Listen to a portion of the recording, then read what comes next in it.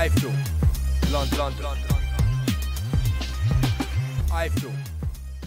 My name's Kugan Cassius, this is iFILM London. With me I've got British and Commonwealth Super-Middleweight challenger Paul Smith. How are you, Paul? I'm alright, mate, you? Yeah, I'm fine, thank you. We're at Planet Hollywood here. A bit of a low-key press conference today, quite short and sweet. It's quiet, just the same as always, isn't it? You know, you've got to do them, and they've got to be done to sell the fight. But you know, I've been here and seen them all.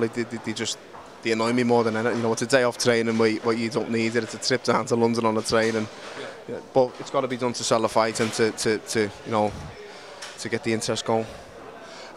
After your defeat to James Gallagher, I know there was talk of you possibly dropping down to middleweight.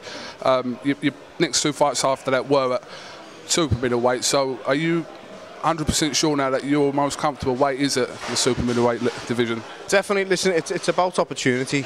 There's making middleweight and there's being strong at middleweight. You know, and that was the only issue and the only worry. I know I could get to middleweight, but it's whether I'd be strong and performing on the night. But with the fights, I had my first fight 11-13, and my second fight 11-12. You know, it was going to be a bit lighter, but this fight came up just before it, and there's no point in me weighing in at 11 stone 9 if I'm going to be fighting at 12 stone in my next fight. If I'm not going to middleweight, I'm not going to try and get down to 11 stone 9 and fight at that. I feel I'm best when I'm at 11 stone 12 and a half, 11-13, and that's when I'm at my strongest and my sharpest. I was in great shape for my last fight. I've been in great shape for the one before, and I'll be in even better shape for this one because of the base I've got. After you win over Paul Samuels, you said in a post-fight interview that George Groves has been calling you out in YouTube videos. I haven't seen them videos. It was a while ago. It was last year. You know, he's on a video on YouTube. You know, coincidentally about 7 days after David A done one. I watched a little tiny bit of it. What someone showed me where he mentioned my name or something. You know, just like come and fight me or something like that. I think it was. I honestly haven't watched all of it. You know, I wouldn't waste my time.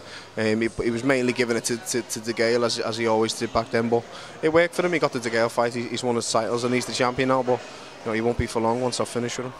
What's different from last year? What have you learnt between the De Gale fight? You've had two fights between. You're fighting a fighter of similar calibre in George Groves. What's different now to last year, Paul?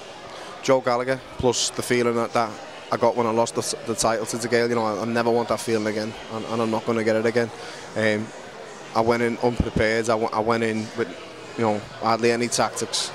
I went in not ready for the fight, you know, and everything was going wrong at the time. Everything's going right now. Everything's spot on in my life, in my own life. I'm happily married. I'm settled down. I'm relaxed. I'm you know, comfortable in the gym, and I'm happy in boxing again. I'm loving getting up and going to the gym. I'm loving getting up 6:30 in the morning, Saturday mornings, driving to the moors up in Manchester and running up in the moors, 8-mile runs and all that. You know, and I'm happy doing that.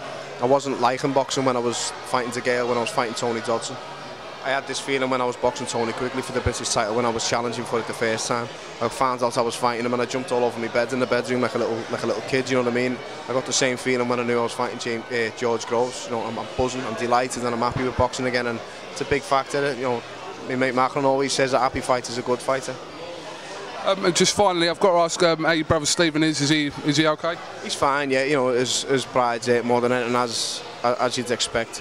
But he's a strong character. He's a strong kid. He's you know, I love the bones of him, and it was hurting seeing what happened. But the hurt we're all feeling as his family is nothing to what he's feeling right now. And you know, I can relate sort of in a way, because I lost my titles and I lost in a bad way. And you know, the best advice I got was from Ricky Hatton. Champions, a sign of a champion is how he bounces back. And that's the only advice anyone can give Stephen, and he will bounce back at 100%, and I really can't wait to see him back to his best with a smile on his face with his titles back. All right, well, Paul Smith, thank you very much for talking to iFILM London again. Like I said, we hope you and George Groves deliver a classic, because it's on paper it's a fantastic fight for a neutral boxing supporter, so really hope you deliver it. Okay, no reason why it shouldn't, is there? Thank you very much. Kugan Cassius with Paul Smith for iFILM London. Thank you very much. iFILM, London,